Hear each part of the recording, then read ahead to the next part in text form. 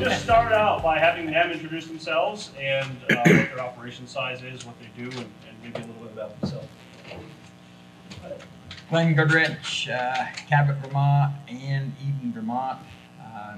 I haven't had an operation lately, so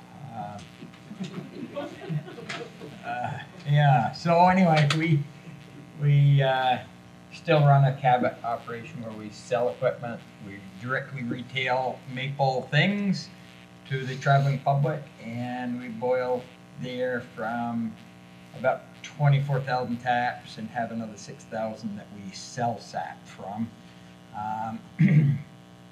And at Eden, we're currently at 117,000 taps and still boiling there.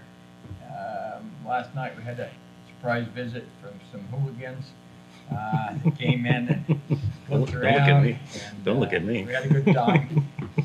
We'll be boiling there this afternoon. And again on Monday after that, we don't know. But we've had Bruce isn't here, is he? We've had an okay year. Because Bruce is here, it's been a horrible year, but pretty good year. And it's a cold climate, that's why we're still going. And we're here to talk about the rest of what we're still going.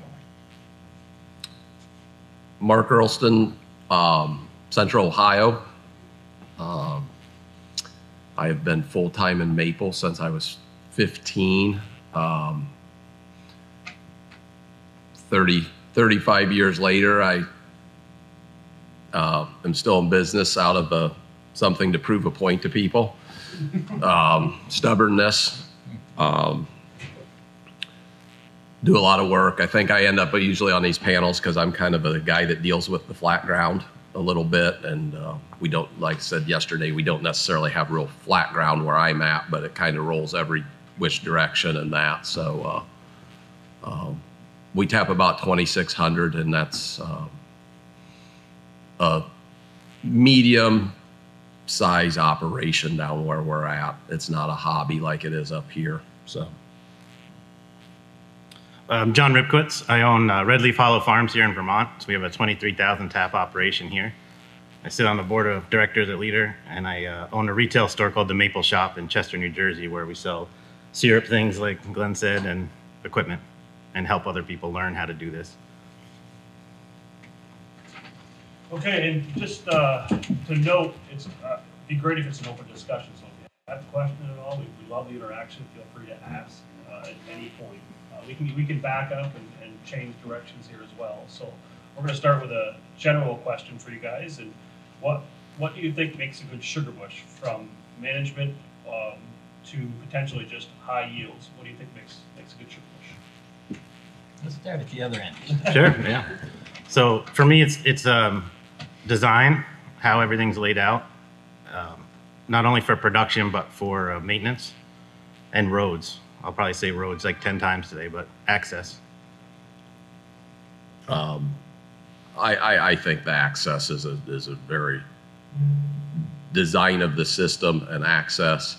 As far as tree quality,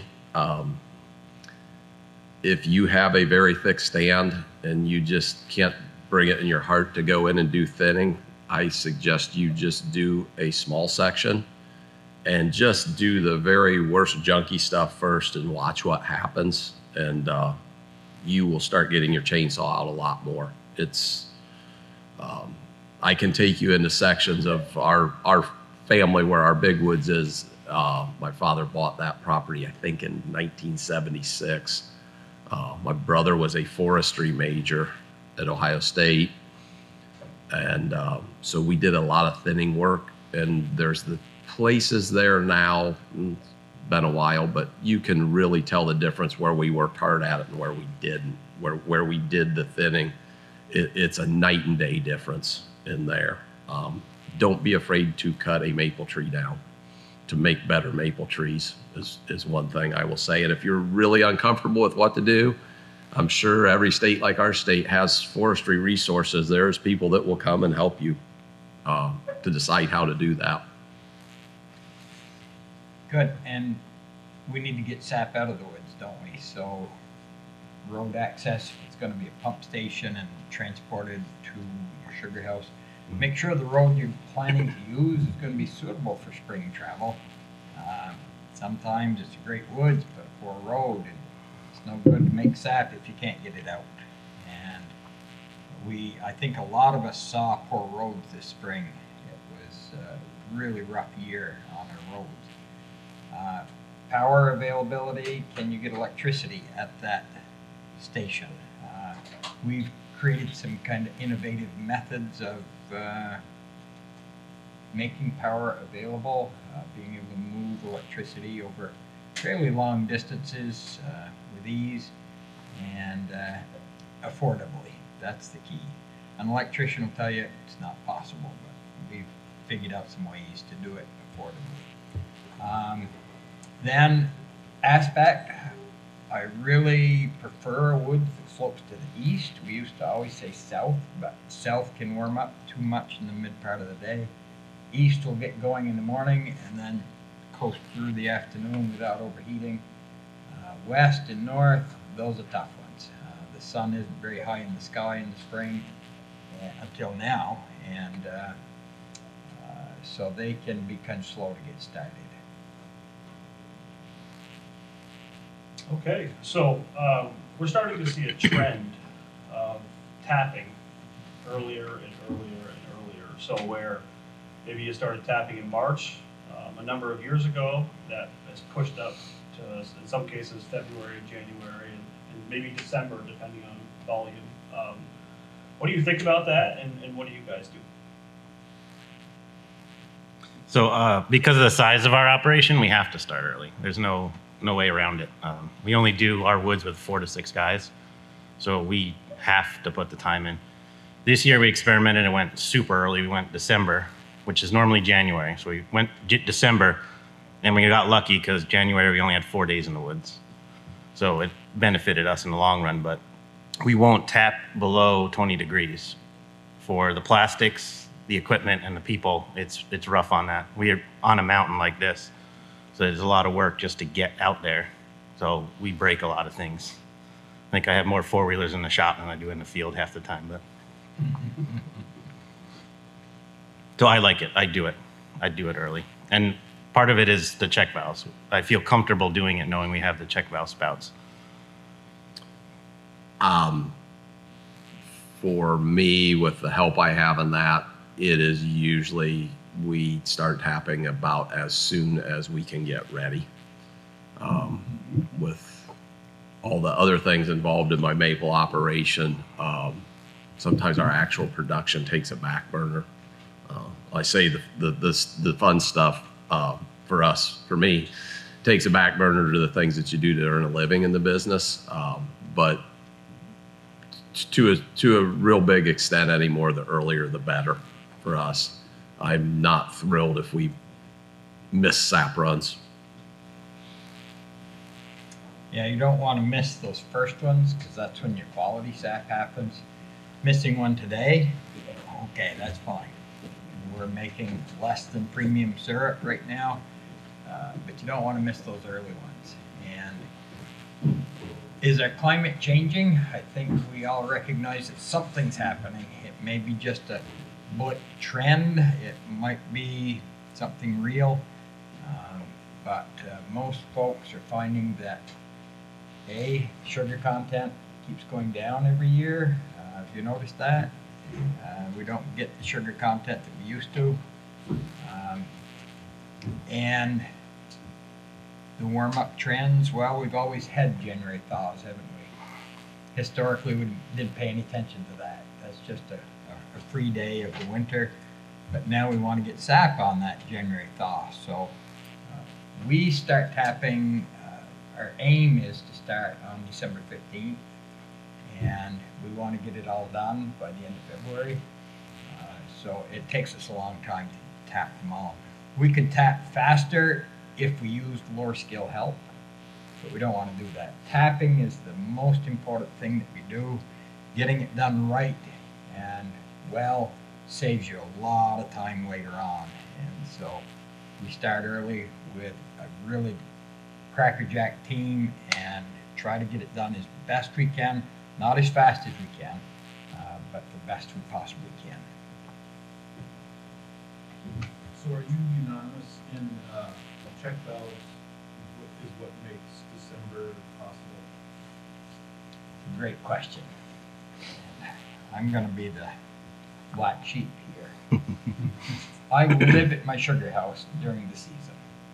And if there's going to be a day above freezing, my vacuum pumps are on, if those trees are drilled. And with that in mind, and they don't shut off until that thaw is done, and there's no possibility that sap could go back into the tree. So we've had some struggles with check valves, the very early ones, the ball would fall out. I think we all went through that, and then Leader made the corrections. I think they work really well now. But here's what I suggest. If you don't live at your sugar house, then check valves are a great asset to you. If you have an engine-powered vacuum pump, check valve spouts are a very good asset to you. If you have a mechanical releaser, they're a very good asset to you. But with our dedication, we haven't found them to be a big advantage to us. So I think for most of us, they would be a big advantage. So, Do you want to speak on why? because any time that a vacuum pump should quit, whether electric or gas powered, you lose your vacuum. The tree has, this is a tree, and we drill a hole in that tree. Stay. Initially, in the first hour, we vacuumize just a thin column above and below that drill hole.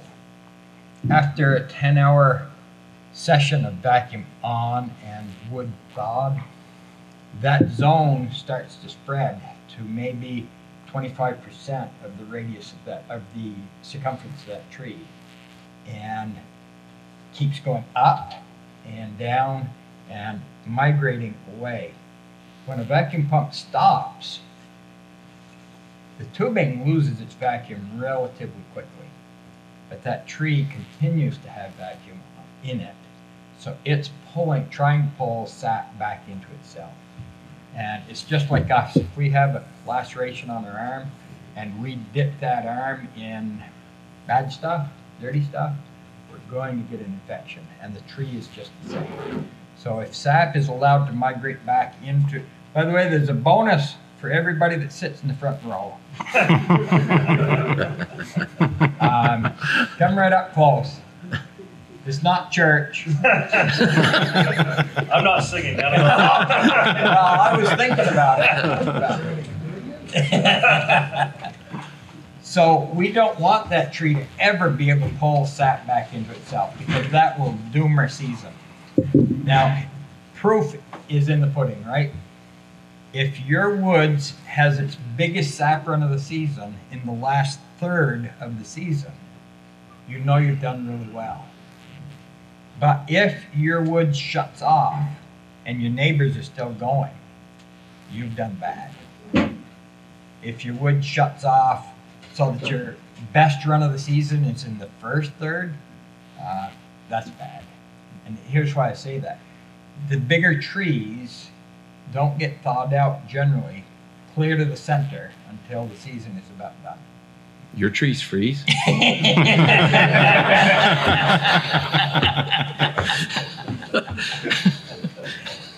The snow, Never heard of that. Yeah, you won't believe this one either. The snow is packed around the trees in the early part of the season. They can't get thawed out into the ground quickly. So that first third of the season is just getting things going. The final third is really where your crop is made. Our snow has gone down, the trees are getting thawed to the core, and especially the big ones can really start to produce. But if that hole's already contaminated, it's done. You've lost it. And the other proof, how much syrup you make per tap. You know, and I hear it all the time, well, my trees aren't that good, they can't make that much. That's wrong. Trees are trees. Whether, I'm gonna be careful. Whether they're in Wisconsin, Maine, or Vermont, though Vermont makes the best syrup. Get that? I'm pointing at the camera. Seriously, I've installed tubing in Wisconsin to Maine and virtually every state in between. And I find that trees can produce good sap, make good syrup anywhere that they grow, and in great volume. I'm not in a high volume area. Okay, that sounds weird, doesn't it? Because we're a very cold climate. I think the best area for volume production is Interstate 90 across New York State, kind of in that corridor up through, right up the Champlain Basin. That's really prime pounds per tap area. They get the right weather, not too cold, not too hot, and here generally we're too cold. This year it's kind of panned out good for us. So is Bruce here yet? We made a little survey. Well, to show you, we actually have two woods. We have 10,000 taps on whole leader woods, and I wanted to evaluate the CDL stuff, though I'm not a CDL fan. So we have 10,000 trees on the CDL system, and we stopped Friday. Went to the sugar house last night. We took a little trip. The check valve woods is still running. The CDLs is not. No vacuum, but it's still coming in. Yeah, there you go. Yeah. I'll allude to the check valve thing. The difference in price is what, Kevin? Less than 30 cents a piece. Is that right? 28 cents a piece. To me, that's less than a gallon of sap per tap. I am not a research facility. I can never prove to you whether I get that gallon. I didn't have to do anything different putting them in, installing anything there. To me, it's an insurance policy, because as much as I want to say my woods is always going to be tight, when I go out to fix that little squirrel neck, I put my tubing tool on it and I make a big leak. There's always that leaks that you're creating, and you create a leak while you're fixing a leak, and you create a bigger one than what was there. To me, for less than a gallon of sap, in my mind, I think they make that much, and I think it's worth it. So to break even, I need less than 1 gallon of sap per tap from that check valve. That is my theory on it, and I have no way to prove whether we get it or we don't, because I'm not a research facility. And what's a gallon of sap worth? If I'm buying it, it's not worth much. Right. But if it's in my tank, and let's say it tests 2%, it's worth $1 a gallon if it doesn't cost me much to turn it into syrup. Okay, so think about it that way. You're buying it, there's costs involved to do that. But when it's in your tank, to spill some or to miss some, you don't want to. So if there's any chance that it makes you more sap, then it's worth the expense. Mm-hmm. Go ahead. With a large number of taps, when you're tapping, you probably have a portion of your woods. If there's a thaw, the sap will run, and you're not ready to process it. Do you turn vacuum on in that portion to keep your tap? Why wouldn't I be ready to process it? Well, maybe you are. Of course I am. Well, you are, okay. So Well, I if you say have 5,000 taps out of 120,000, you would still try to process that sap. Absolutely. Okay. Yeah. No, I didn't mean to make fun of your question. A year ago, we weren't ready to boil it. We had concentrated sap, 30 brick sap, set in our refrigerated tank for 6 weeks before we could boil it. Our evaporator wasn't in, and so we stored it that long before we did. I just saw the video of your steam evaporator. It's pretty impressive. Thank you. Yeah.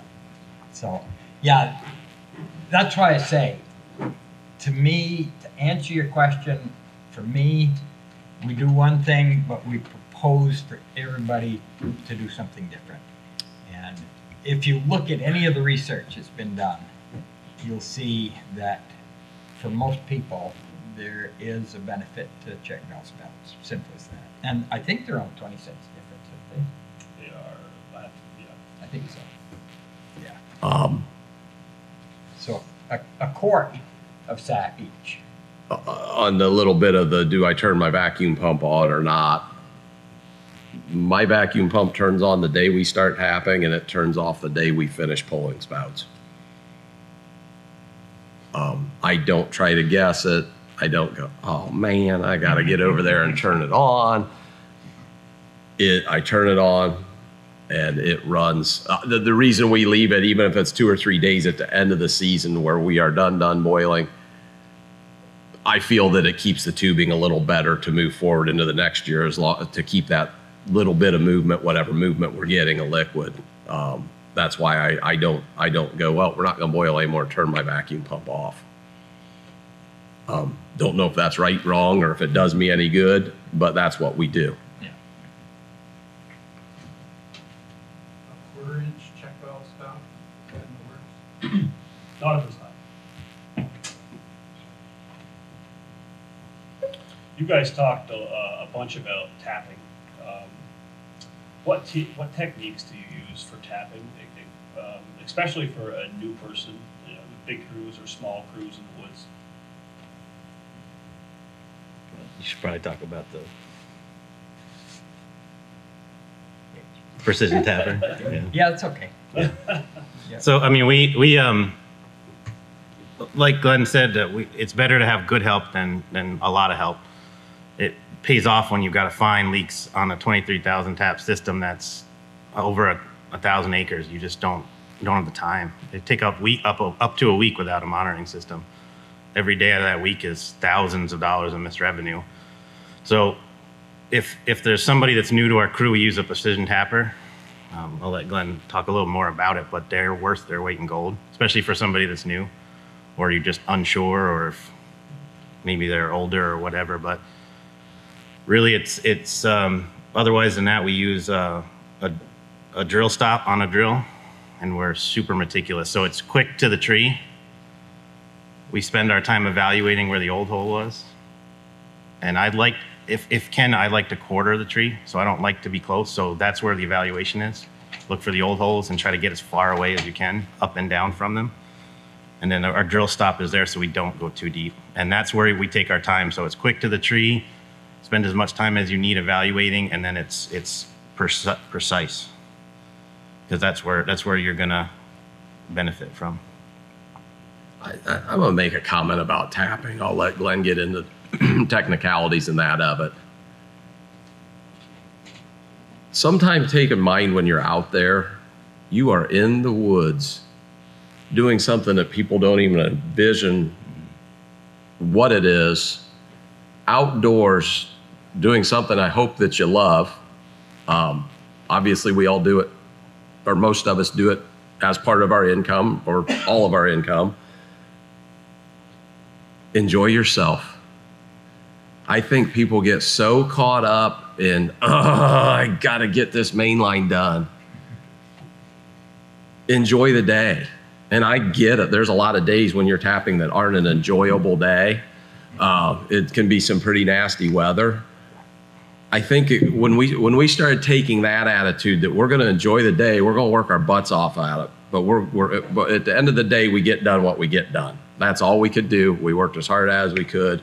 We're going to enjoy ourselves while we're out here. I thought that mindset made us better at it.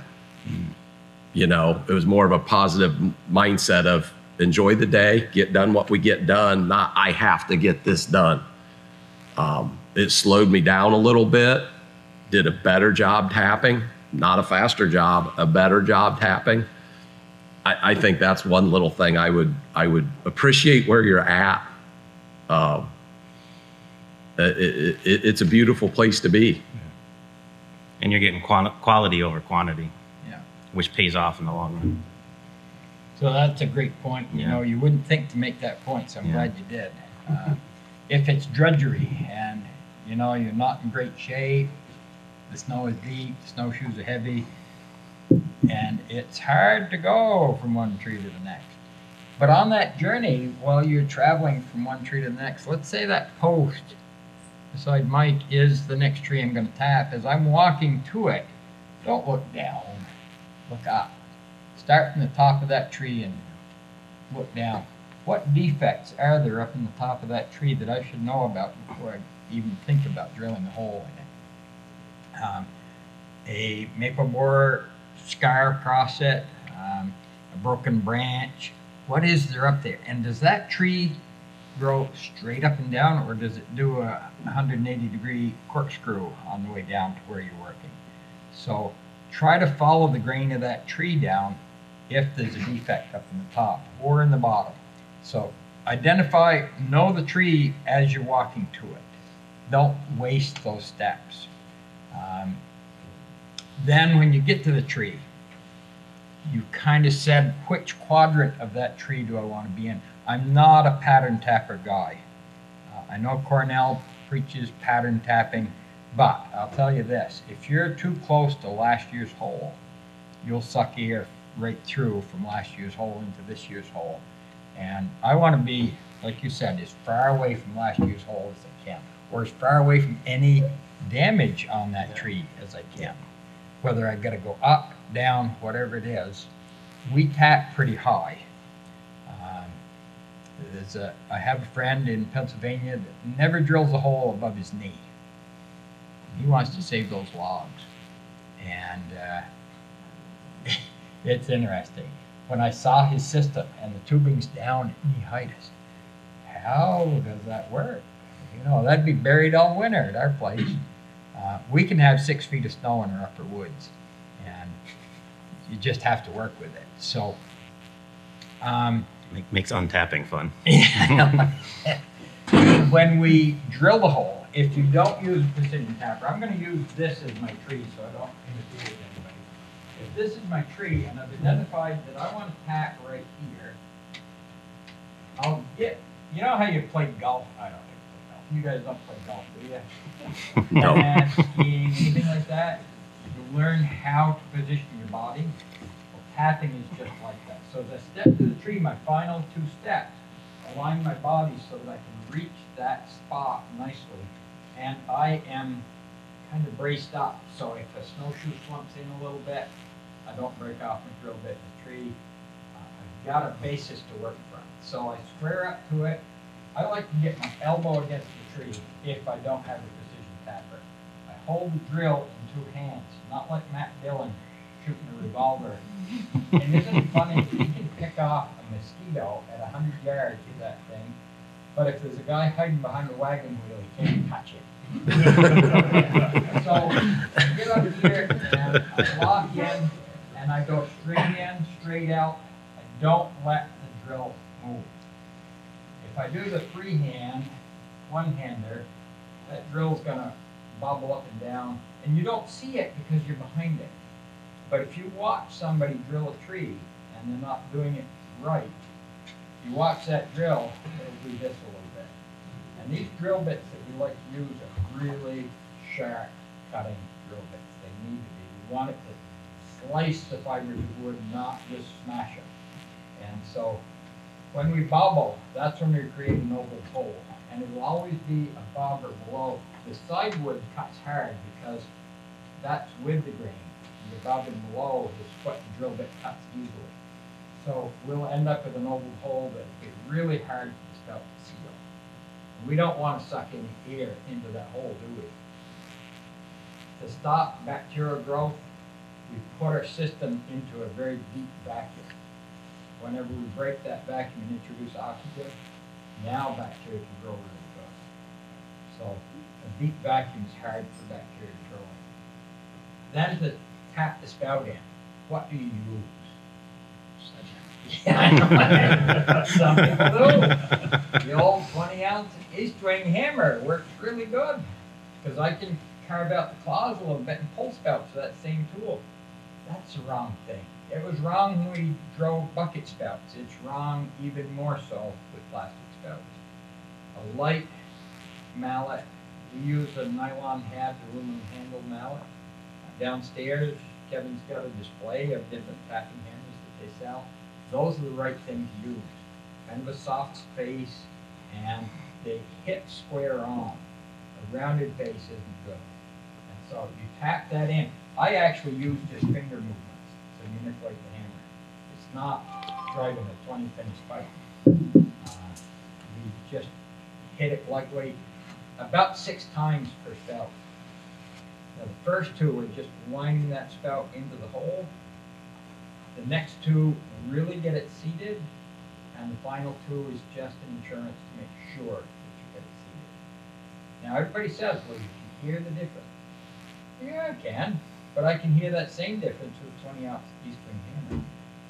If you're really whacking that in, it sounds different when you hit the bottom of the hole.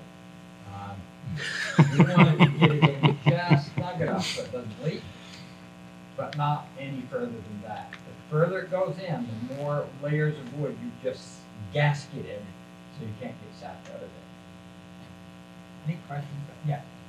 Basic question, how deep do you drill? Great question. So if this is a medium-sized, really healthy tree, we'll go as deep as 2 inches. We set our precision tapper for 2 inches. If I suspect, I think all of us have cut and split quite a lot of wood, haven't we? If we do a post-mortem on this tree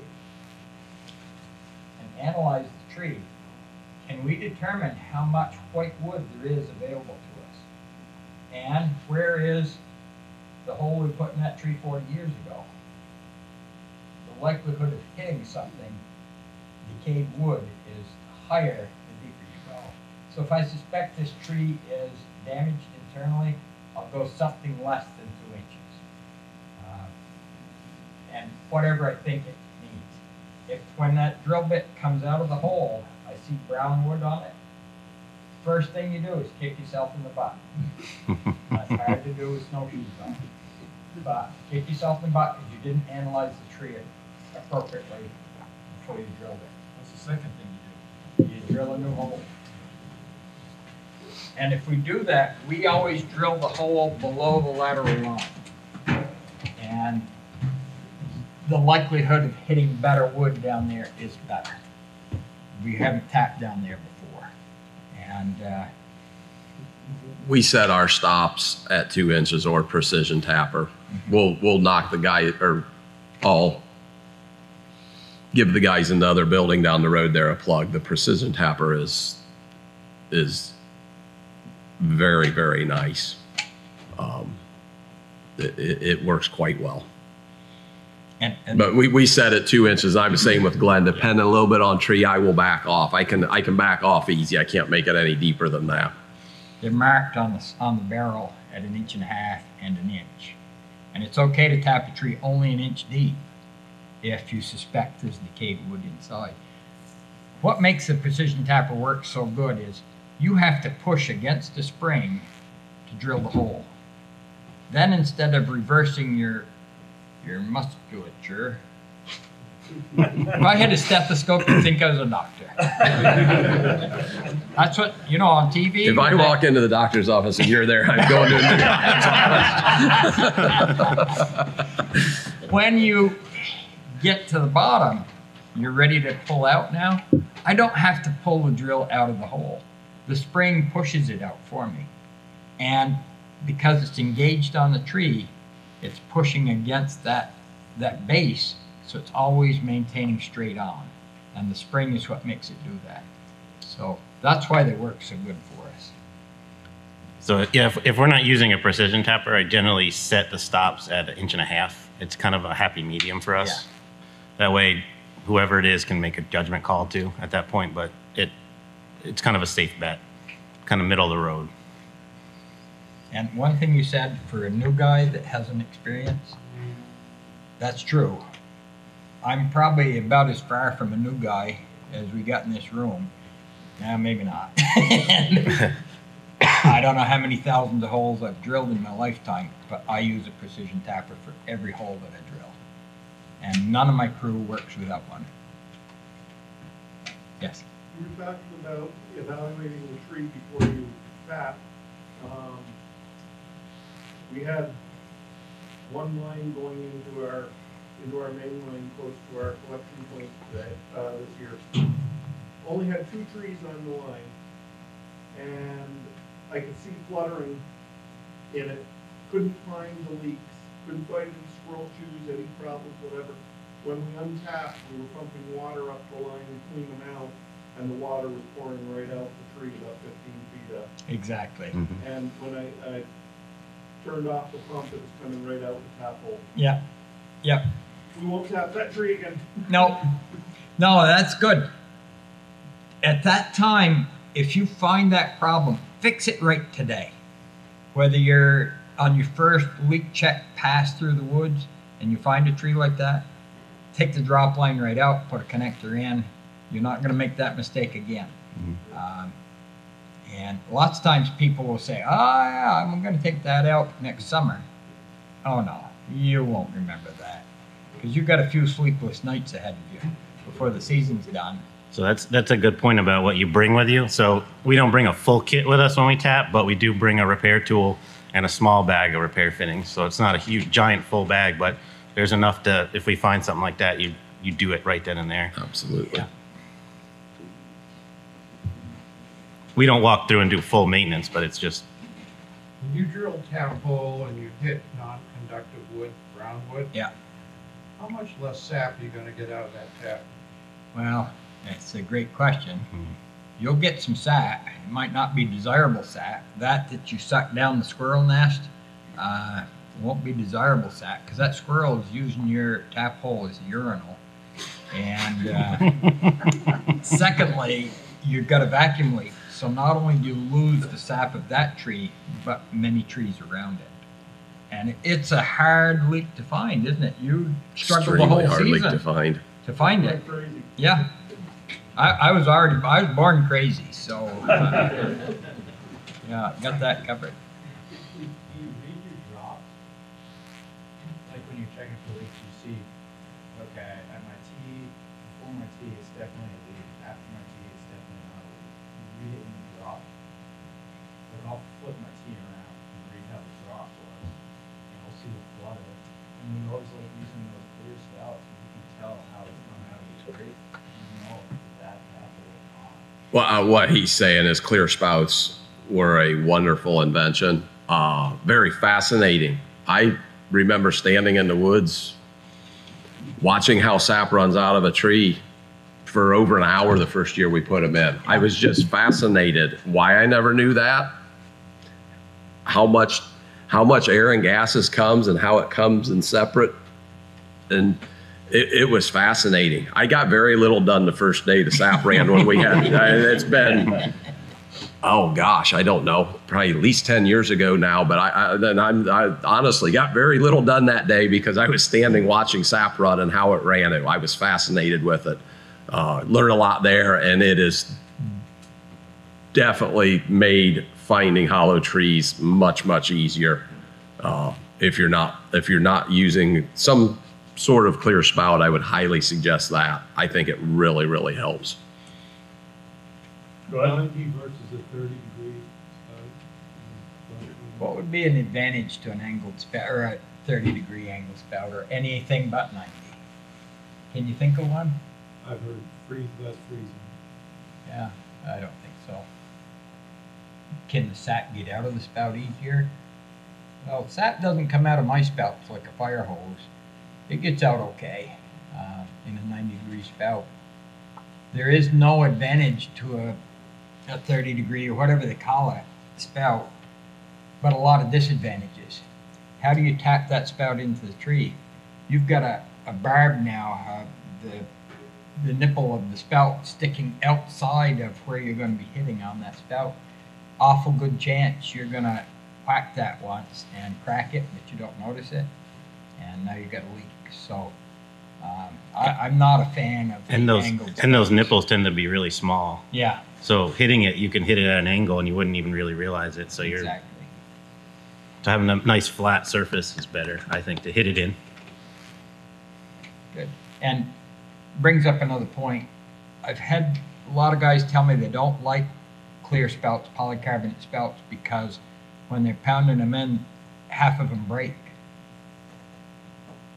Does that give you a clue? Get a bigger hammer. Yes. On the other end of this, pulling caps, in the tees that you hook them onto, what do you guys prefer to do? I assume you're replacing taps every year. Do you do that when you're tapping, or do you do them when you're pulling? That's up to you, honestly. We don't do it while we're untapping because we have 23,000. We'd have to carry all that spouts out.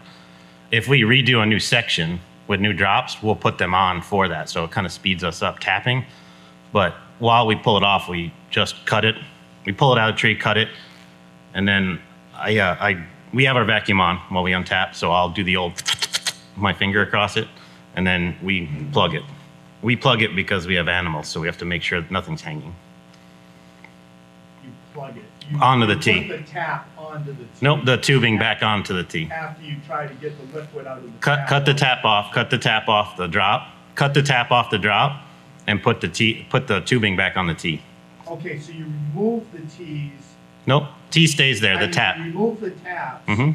when you pull them, Yep. but you put the new ones on.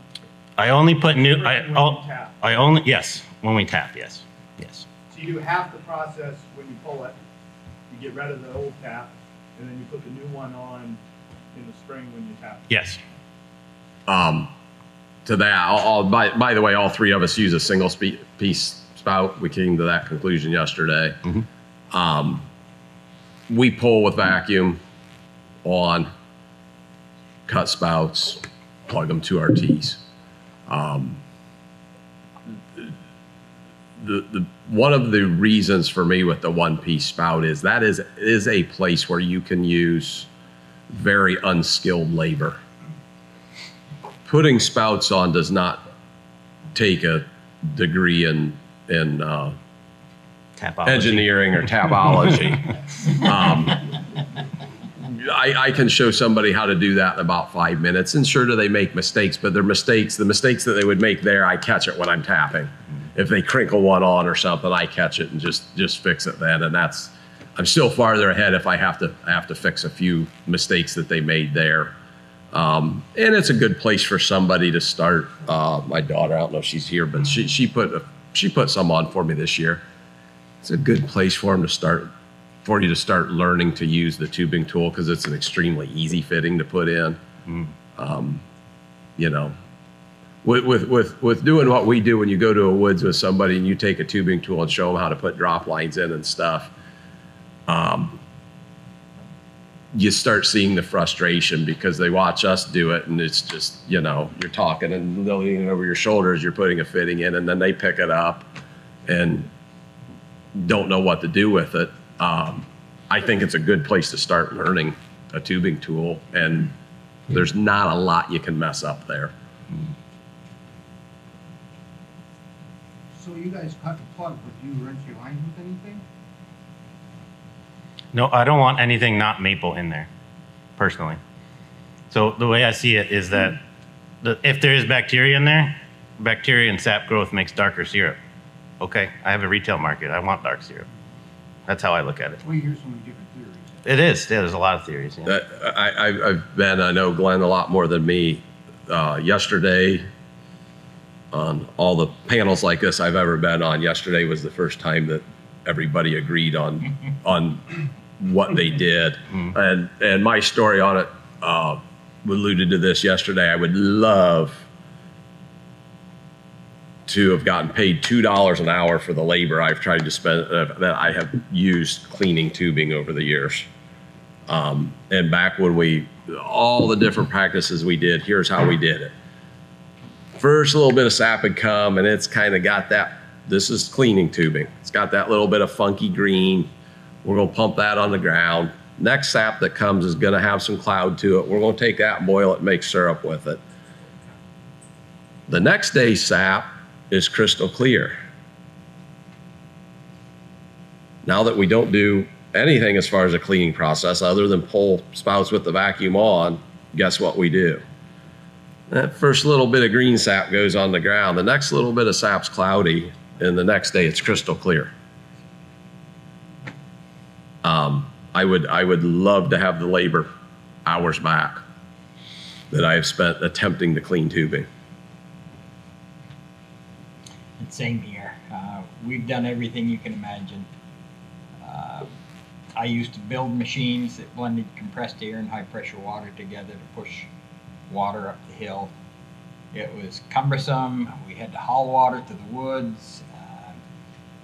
It was painful, especially at a cold day. Your hands just freeze, and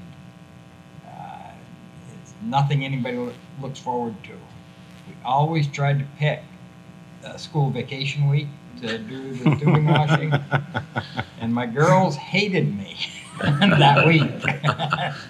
Sometimes it lasted 2 weeks, and long story short, we pull spouts now, no vacuum on.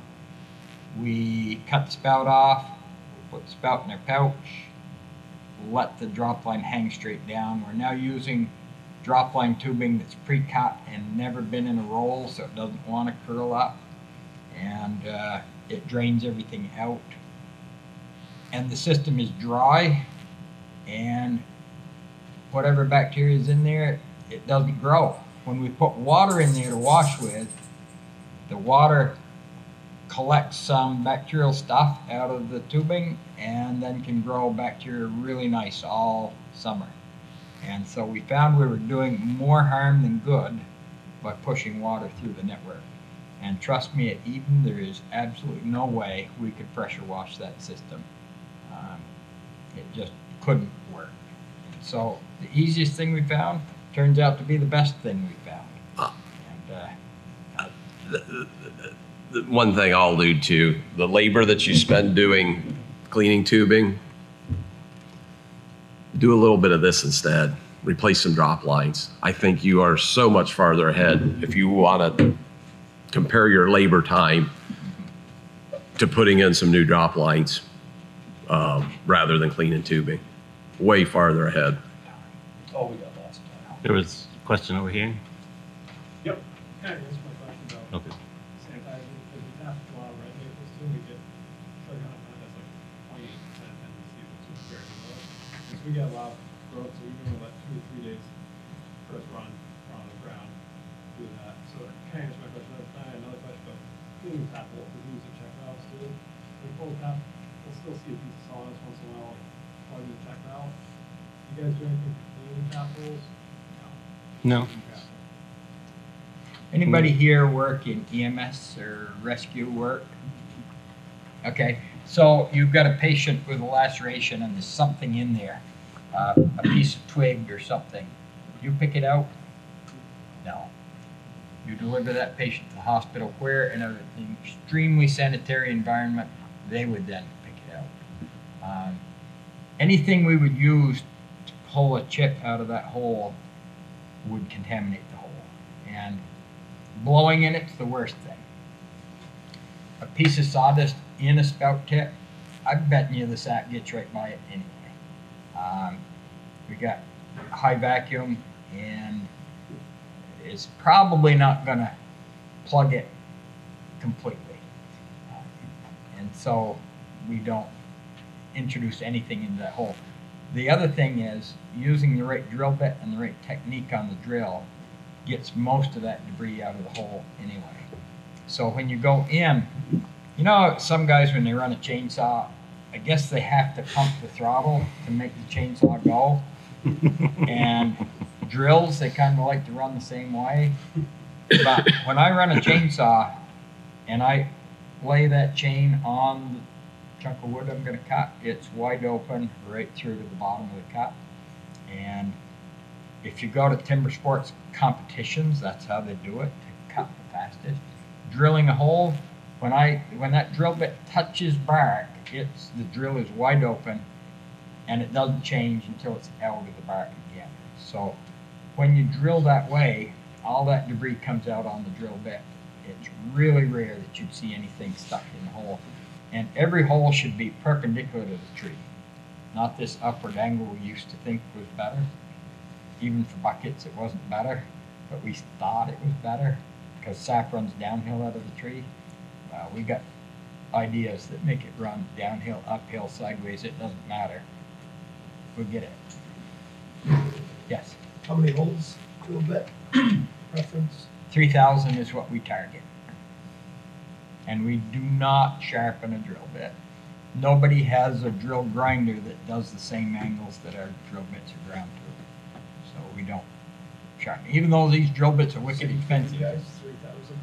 Yeah, we get through a season basically with ours. We tap 2,600 total between two of us, and we both start with a new bit every year. So every one of my guys starts with a new one. So my help taps about 200 per bit before he loses it in the snow. I usually tap around 1,400 or 1,500 to answer that question. I think he lost 5 this year. Oh, shit. You had one good holes. Oh yeah, nice new clean bits. Way back here. How often are we changing drops? Good. Our target at Eden is 3 years, and then a complete tubing change in 12 years, and a complete mainline and tubing change at 24 years. And by 24 years, I'll be 48. Yes. What's the best way you guys found to carry your drops with woods like your Great question. So ours look like this. They're perfectly straight. We've made up a strap that will cinch at the top end where the T is and cinch at the back end. And then that strap goes over your neck on your shoulder, and you can carry them at your side. No way to carry them is easy. It's always cumbersome, but that's what we found to work the best. We built Robin Hood quivers to go on your back. That's sort of good, but you can't duck under lines. This way seems to work the best for us. You guys put the jacks on and teeth or Just the T's, yeah. We're installing drop lines all summer. So I don't want new spouts out there in hot weather. We do 25 in a bundle when we're making them. Fairly heavy zip tie. I zip tie them. I can put 175 pretty good tucked in different places on my work belt. And what I found with that zip tie, as I put the tee up, as I pull them out, I can keep tightening that zip tie. Nice. That's a good idea. And that keeps them tight. Yeah. That's worked the best for us. Yeah. The straps we use do the same thing. Same thing. You can. They keep cinching. Yeah. Yeah. Yeah. So we have 2 guys that kind of go out together when we do that. So one guy basically carries a big bundle, and the other guy has a 2-handed tool. So he puts it on, the other guy's getting things ready. So it's in concert. Yeah. Real quick, back to the drop line change. We're on a 3-year rotation. I'll speak to that a little bit because we are in the 3rd year of our rotation. So when we started, all our tubing in the woods looked like this. So we started the first year, I think I begged you to make that because you wanted to play with colors. Remember that, Kevin?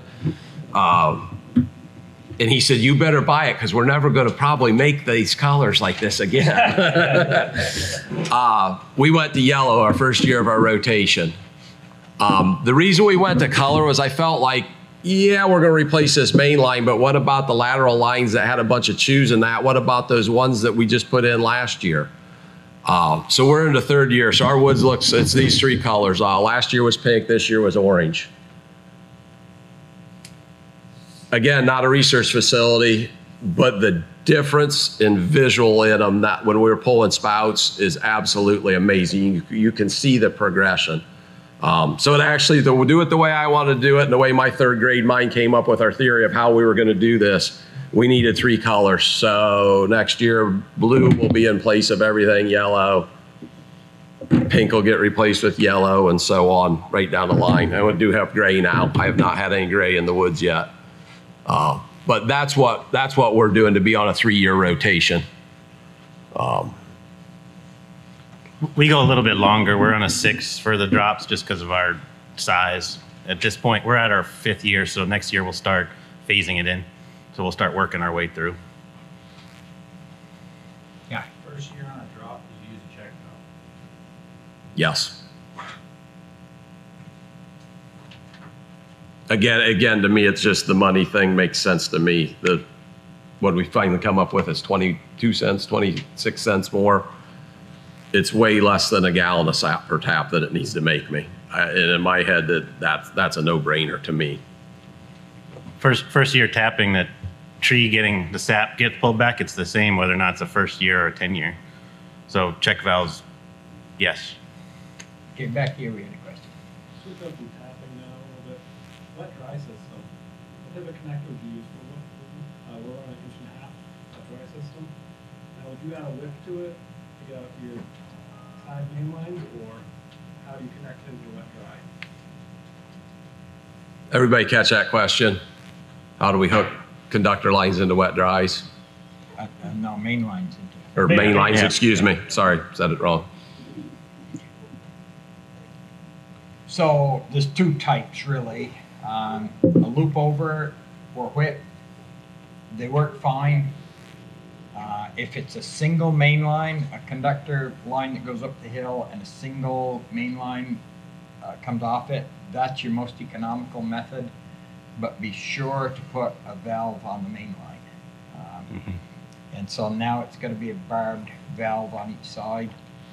When it's a double conductor line up the middle and main lines both sides, then we use a stainless steel manifold there and equipped with valves. That then becomes more economical. Every time you cut into that wet dry system, you've got to put expensive fittings in there. And so we're cutting in just once for 2 main lines, and with good results. So there's either one will work.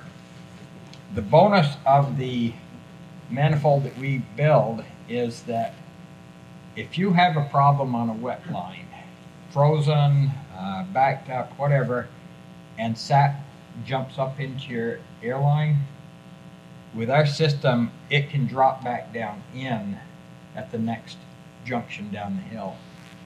With the whips, it can't. It's going to stay in that airline, which isn't totally bad. It gets in the right place, but it inhibits the airflow through your airline. But it also tells you at your releaser, there's a problem up on the hill somewhere. Go and find it. So either one will work. It's just a matter of preference. Making stainless steel manifolds, there's an art to it. You have to use pipe dope on the female fittings, thread tape on the male fittings, and tighten them in really good. Stainless steel does not like to seal. And our first year with them, we had leaks. So that's the issue you're running into now is we have leaks at those connections, and sometimes it's coming from the barb fitting as well. Yep. There are double hose clamps on them. Yeah. We have a little bit of both in our woods. And as we're moving forward, I'm phasing the canister style out. I really like the whips. With the monitoring, we are carrying, I thought that we wouldn't get quite as good a separation and it wouldn't work quite as good, and I'm not seeing any. Way simpler to install for us anyhow. So we went to the whips. If somebody doesn't know what we're talking about on that, a couple of us can demonstrate to you, attempt to draw you a picture of what we're talking about, the whips versus the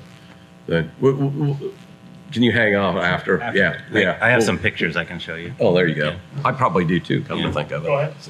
What kind of entry system do you guys use for lateral to your main line? So what entrance do you use? Mainline entrance? Yes. Yeah. Saddles. Yep. Yeah. Any of you guys use spin seals? No, I don't trust him. I don't either. I know the guy that brought that technology to Maple. He's a really smart guy, and he works in industry. He's an engineer, and Chuck Welch up in Western New York State. And he introduced it. CDL kind of came in and took it over from him. I don't know what the arrangement was.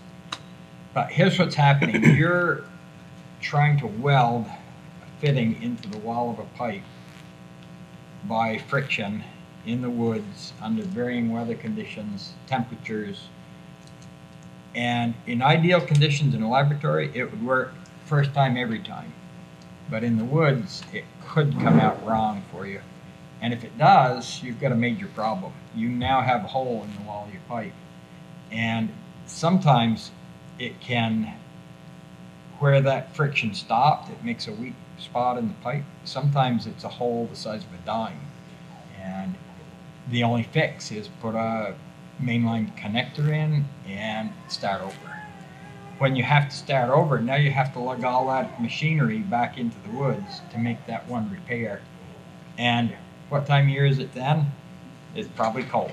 And how many seconds do you set it for? It's kind of complicated, and it's not a good thing for everybody to use. We've had extremely good results with the H2O saddles. They seal the hole, not the surface of the pipe, and it's rare that we ever have one that leaks. And while we're on that, if you hear one leaking, 9 times out of 10, it's not the saddle that's leaking. It's something further up your pipe. You're just hearing the airflow through that fitting in the main line. And so you stand there and you put a new saddle in, and it still leaks. So check up the line first and make sure it's not that. I think to Glenn's point on a spin seal, I think it's a very, very, very good concept. Don't know that I'm in full trust of some of the execution of it. But I will tell you, we use our main lines being smaller woods in Ohio. All our main lines are 3/4 inch. We use 3/4 inch quick seal. I don't go to bed worrying about my main line entrances. We don't have an issue with them. What do you use, 3/4 inch The saddles? yes, From, quick seal leaders, the leader quick seal entrance. Yes. I like the leader ones just because they're quick to install, and if there is a problem, they're quick to fix. We don't need another tool. We don't need something extra. And I think they seal well. And back, Do you have any opinions on the inline connectors, the little inline tube screw-on fitting that accommodates lateral line? A very good opinion.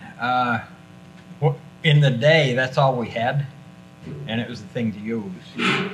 But if you just look at how those star fittings are made, they're molded from both sides. There's always a flash mark around the side. They don't seal. If they leak, the barbs will break off. And you have to know where you're going to put a cluster of lateral lines when you put the main line in to install those things. With a saddle fitting, you don't have to know that. And trust me, when you use those, you're going to find, oh shoot, I should have put one in there, but now the main line's under tension, so you really can't. And so we went to saddle fittings long ago. I'm going to guess 15, 20 years ago when they first came out. That was kind of a big change, at least in our area, to go to, boy, this expensive fitting and we can only get one line in it. You know, and then when you started taking people out and showing them how much farther they were running their tubing and how much more expensive it was to install it the way that they were installing it because of the amount of extra tubing, and not only that, cutting down on performance of the system, the single saddle to me is the only some sort of single standalone entrance is the only way to go.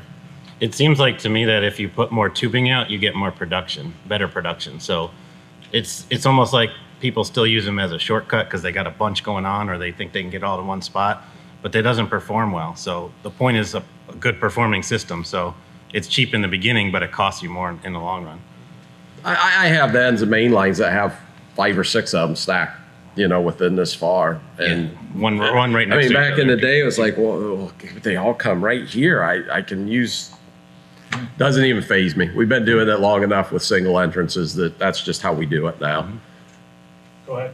Like you said, with utilizing tubing, how many drops on a lateral? I like 5 or below. It depends on the length between your main lines. So I go between 75 and 100. If it's 1, it's 1. If it's 5, it's 5. If there happens to be 6 and 7 in a straight line, it all comes down to whether or not we're straight.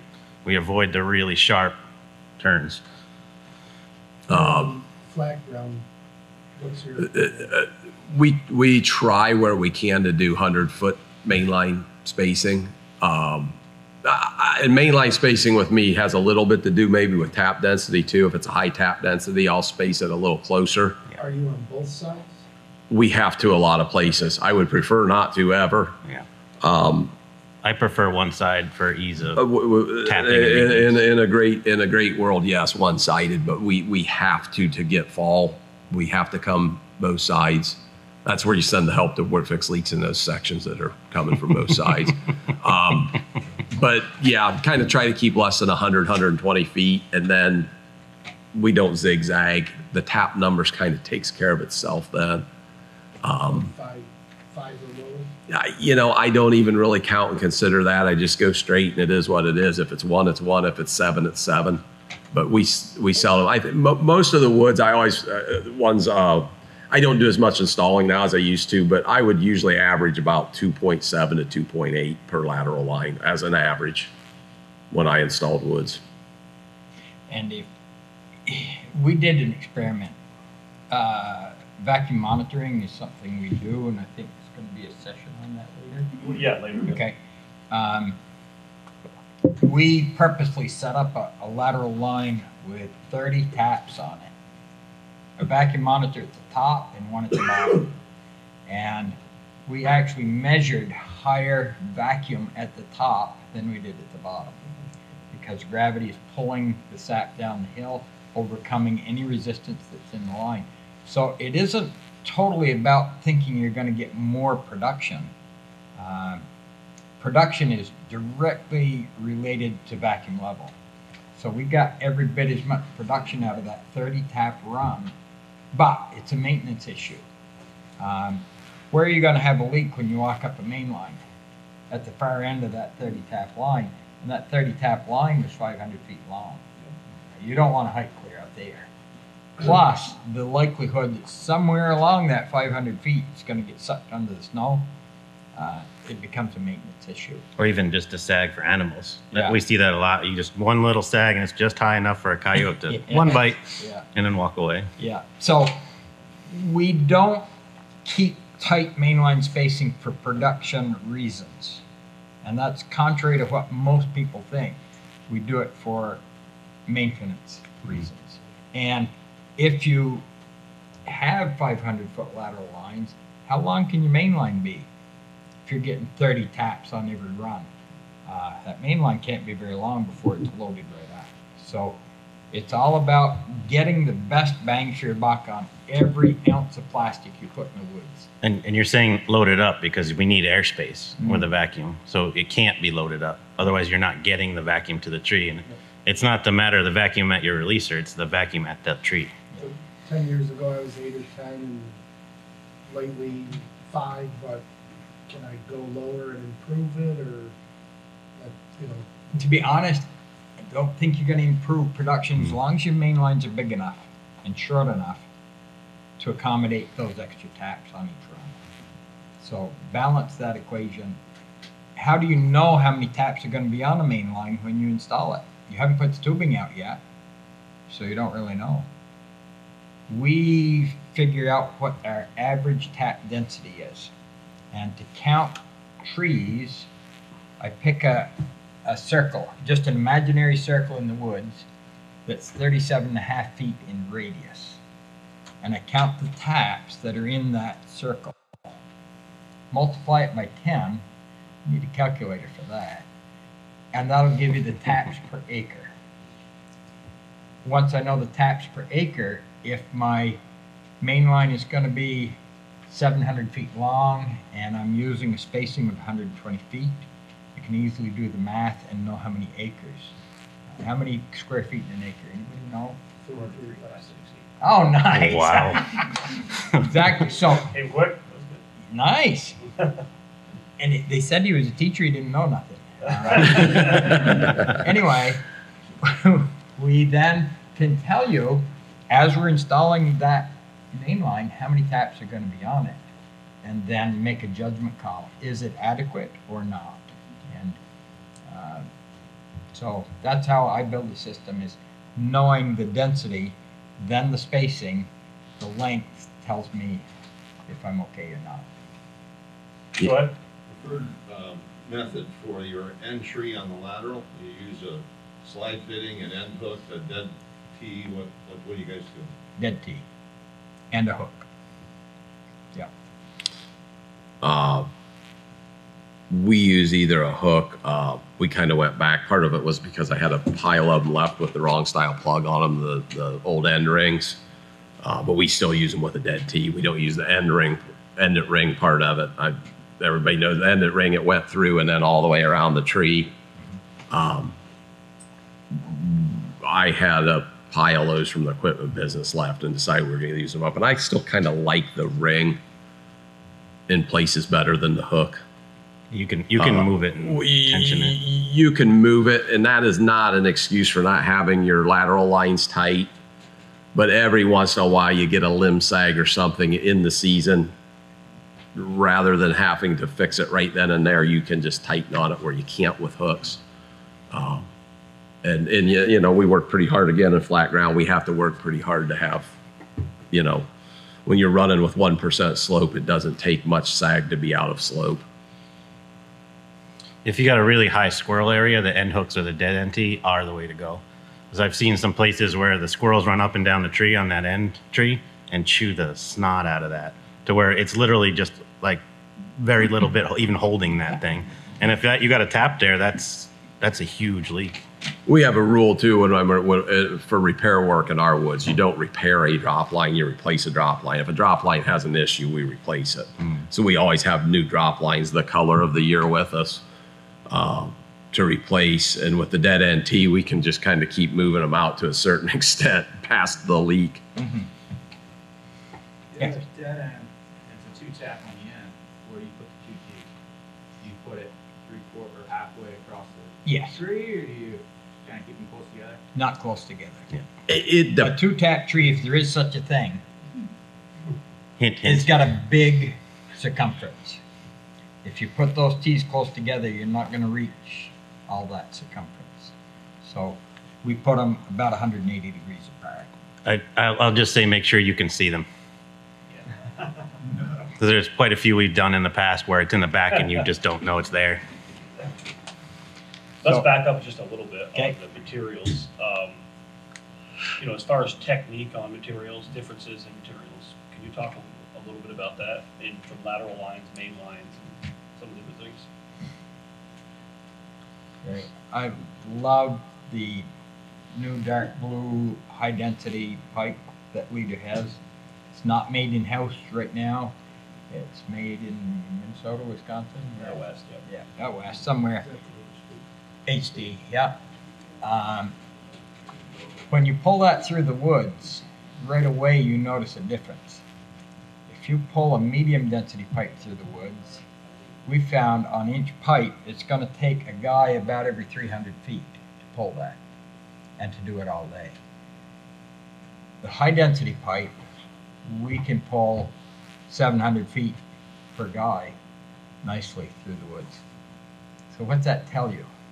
The friction about that pipe touching anything, whether it be the ground, grass, weeds, trees, is higher with a medium density pipe. Now think about the interior of that pipe. How's sap going to travel through it? Is there going to be the same coefficient of friction inside that there is outside? Expect so. It's mirror finish inside. Stuff does not like to stick to it. It's lighter per foot. 1,000-foot coil of high density pipe is much lighter than a 1,000-foot coil of medium density pipe. Now, nothing wrong with Canadian pipe, but none of the Canadians will now make high density pipe. They haven't figured out how. So Leader going to this Western manufacturer, they're a pipe company. That's what they do. And they figured it out. If we use black pipe, like Oil Creek, Charter Plastic, they figured it out too. Their machines can extrude high density pipe very effectively. But I don't recommend for most of you to use black pipe. We've got it in some places, especially north slopes, west slopes. But where it's warmer, we definitely want to be using a colored pipe.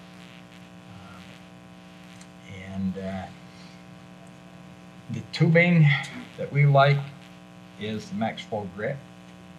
At Eden, we have 6,000 rolls of that installed. There is nothing else for tubing, lateral line tubing in Eden, than Max Flow Grit. And same at Cabot. So I suspect maybe we're one of the larger users of that tubing. And we buy it by the thousands of rolls at a time. And I install for other people too, so that's what we use. Seals fitting's really good. It's smooth inside. It's low coefficient of friction when it runs through your hand as you're installing it, or when sap's flowing through it coming down the hill. And it's like a Teflon fry pan. Maybe not Teflon, that's old, isn't it? But a non-stick fry pan. Stuff does not like to stick to it. So how is that particular tubing for stretching? There's some that's more, Exactly. I don't want tubing to stretch. so that's a more rigid. I put it up tight when I install it. We double check it as the drop lines go in. Sometimes you take out a little piece, but it's tight then. 10 years later, it's still tight. If nothing else changed. Now a tree fall down, yeah, you gotta do something about it, but you put it up tight, it stays tight. I played around a little bit when I wasn't in a hurry when we're in the woods in the summer. It has enough memory in it. I've had it sag clear to the ground in the summer and thought, I'm going to take it off and see what happens from a limb, sag clear to the ground, and come back 2-3 days later and it's back up where it was supposed to be with the memory in it.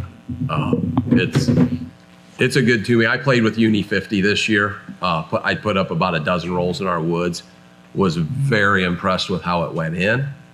But I'm just gonna hand this out. we'll Light blue is grip, dark blue is UV 50, and then the yellow is flex. but we'll stand by. I don't have an opinion formed yet on the Unit 50 because I just put some in. I'm not going to tell you it's the worst thing or the greatest thing ever because I just put it in. So far through the season, it looked like it was holding up relatively well. Really takes fittings nice. I was impressed with how it takes fittings. So Glenn, you're using the light blue and then the dark blue for drops. We use different colors for drops. No, but I mean, he just said that there are two different tubings here. Yes, the light blue is what we use for lateral lines, but we'll use something that's really obtrusive for drop lines. And That's a big word for you. I know it. I don't know what it means.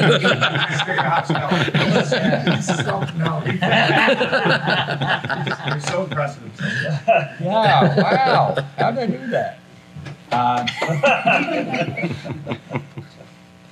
Because we want to see if the drop line's hanging. And I like to put all my drop lines on the low side of the tree. So from the main line, you can look up a lateral line and see if there's something hanging. It makes that work a lot easier. That's why you only put one tap per tree, because then the tap would be on the other side. It would be, that's not the only reason, but it's kind of a reason. And we do have trees with 2 taps. But yeah, that's a tough game. What is a 2-tap tree and what's a 1-tap tree? And that's your judgment call. But one of the things that plagues our tapping team the most is missing drop lines. And, you know, they don't miss 1 in 100, but they're missing a few every day. And as the season gets underway, that turns into a big number. And that's the biggest battle, to get those fixed, to get your vacuum up. Mm-hmm. Yes? What's your favorite time to install tubes? Anytime that somebody's got money. That's a great question. I actually install quite a lot of tubing while my crew is tapping. Okay? I'm expendable on the tapping team. I don't tap any more in a day. I probably don't do any better job than my team does. But I can do things installing that they can't do. So I'll often be out on a job, and that keeps the checkbook hinges greased up just a little bit so I can make payroll. So that sounds really crazy, but it works for us. And I'm hoping this year maybe I don't have to do that. But whether it's warmer, colder, it It doesn't matter. We used to not install tubing in the summer because I was doing other things, but we install a lot in the summer now. As long as you're putting it in correctly, it's tight and everything's situated, it's not going to move whether it's warm or cold. That's the point. I prefer a day it's not raining. We've got about 7 minutes left, so we'll allow a couple more questions. So one of the manufacturers was saying that the 1/4-inch tap produces half the amount of dead fluid at the 5/16. Did you guys address that? I believe it. I think we get the same amount of sap and less damage to the tree. So it's something we're moving into, and we're looking very seriously at that. I wanted to move to it last year, but we couldn't get 1/4-inch spouts. So we're likely going to move to 1/4-inch spouts this year. And one question that we've had last session that I want to make sure we touch on. Anybody in here have trouble with squirrels? Put your hand up if you have trouble with squirrels. You ever work on tubing barehanded? Don't. Always gloves on your hands when you work on tubing. It's not a guaranteed cure, but anytime we touch something, a CSI guy could now find my fingerprints on this bottle. A squirrel is a CSI guy. He can find your fingerprints on whatever you touch. And so a really good criminal wears gloves, doesn't he? Well, we need to be a really good criminal for our squirrels and wear gloves when we handle tubing, because we're leaving oils and salts from our skin on that tubing, and whether you can see it or not, the squirrel can sense it. So I've seen it many times where we know we've touched even mainline and the squirrel chewed the ribbons out of it before ever sap went in it. And why did he do that there? So learn to study, like you said, clear spouts. You stood there and studied for a while. Study what's going on. What is it plaguing you, or that you've achieved well? Study those things and either replicate it if it's a good thing or get rid of it if it's a bad thing. Yeah, this is an evolving process. We got to constantly Absolutely. change. I've been doing this 122 years, and I don't know half of what I'd like to know. We're always learning and always figuring out new ways to do things. I spent the early part of my career trying to figure out how to turn a 2-guy job into a 1-guy job. Okay? Labor is a challenge for all producers, especially large producers. And how can we get the best bang for your buck out of your own labor? That's in any business. Exactly. Sure. Or the labor that you hire. And people just can't find enough people these days to do the work that we need to do. So try to turn 2-guy jobs into 1-guy jobs if you can. Tapping. Anybody remember tapping with 2 guys? One guy drills a hole, the other guy puts a spout in. And that's a carryover from buckets, isn't it? Because the drill you had to drill bucket spouts was probably engine on your back and a cord around, and you can't put a spout in when you're wearing that thing. So people would then come along with the spouts, put the spouts in, another guy puts the bucket on, another guy puts the cover on. And so it's a 4-guy job, and you're not very productive. Mike.